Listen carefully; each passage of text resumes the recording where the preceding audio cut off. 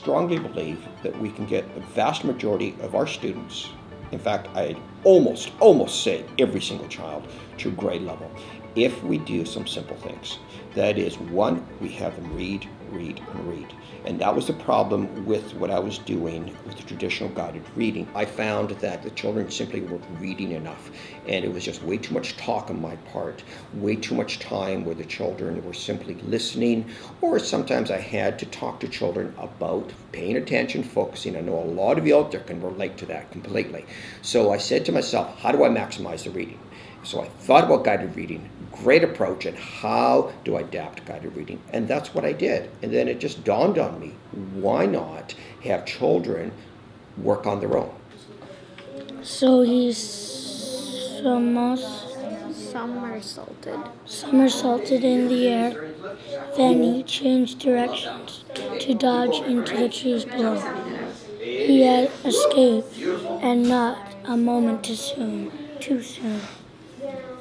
My role is simply to do the side-by-side teaching, and the reading is pitched at their level. It's right there. They're scaffolded beautifully. I will determine if they need familiar reading. I will determine what level they're on in regards to my assessments, and then they get choice because they will be given books at that level, and they will just move forward. So my role is to teach them some basic strategies, some basic word identification strategies, and some basic problem solving strategies to help them move forward. Because I think what Liam's doing is he wants the reading to make sense, which is the most important thing about reading.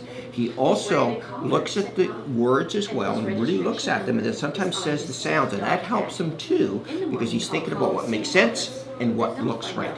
Very good, Liam. Okay, keep it up, but you're doing such a great job. The best part of the festival. Okay, let's see what happens now. Cohen, on the next page, can you read? Use your eyes, okay? You don't need your finger unless you are stuck. We must go. About 2.5 years ago, I left a tri-district literacy position to go back and do learning support. And the question I asked myself was this: what is possible? And it's a question I keep asking myself every day that I come to work. How can I apply what I know about early literacy intervention and start to make a difference with children from grade 1 to grade 5 in a small group situation? Char is a really good try, Cody. Can you try that again? Do you see something that might help you?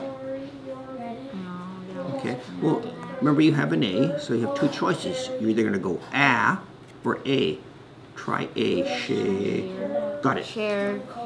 So I start out by doing traditional guided reading, and guided reading is an excellent way to get children to learn about reading and the strategies that they are able to use. I think it's a great intervention in the classroom.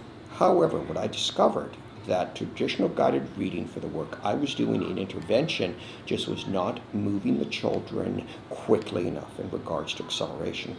And there's something else I thought. I said, okay, so if this is my role, then how do I maximize that on-task behavior? And then it dawned on me, reading buddies.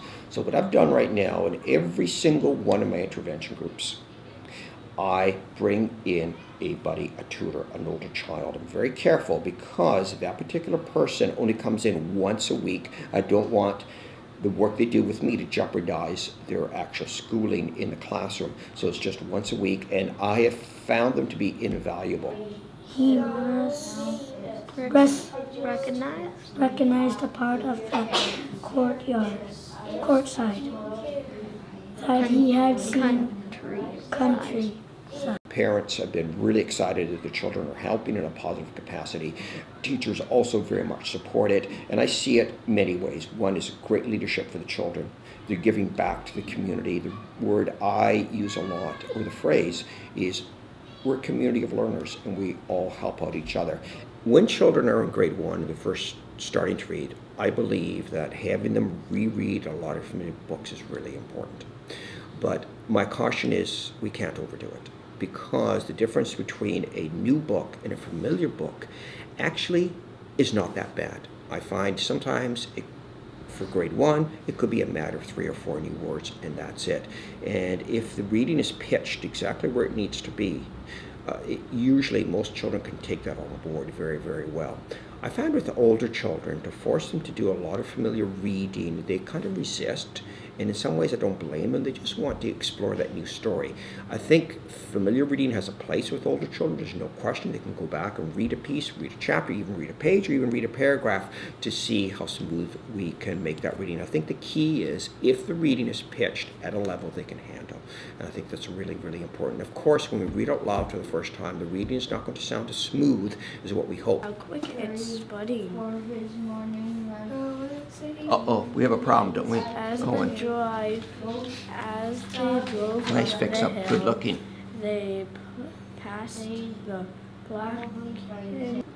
Towards the end of a level with some children, I say to them, okay, before we move on to the next level, I want you to pick 6 books that you have read and that you think you can read really, really well. It's your choice, your smoothest books, and they will pick half a dozen books and they will reread those. And then once they've reread those, I'll ask them the question, do you think you're ready to move on?